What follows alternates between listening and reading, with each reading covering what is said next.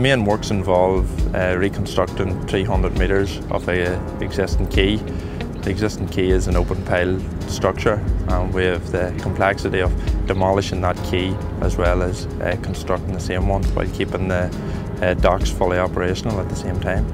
We've used the existing deck as our temporary works for the piling operations. So more typically you'd maybe use floating plant to install your piles, but really we've used the existing deck, cored holes through it, put the piles in and then come along after to reconstruct rather than demolish everything and then come back into pile.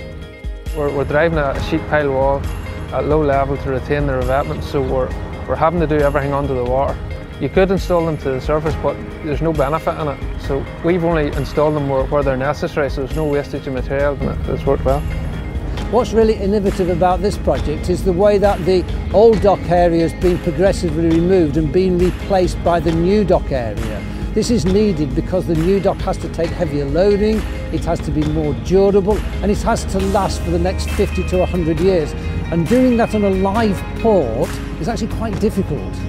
Well, I think McLaughlin and Harvey are a really first-rate contracting team. What we've seen here is a really clever scheduling of the work. We've seen real dedication and hard work to delivering the project on time and to budget.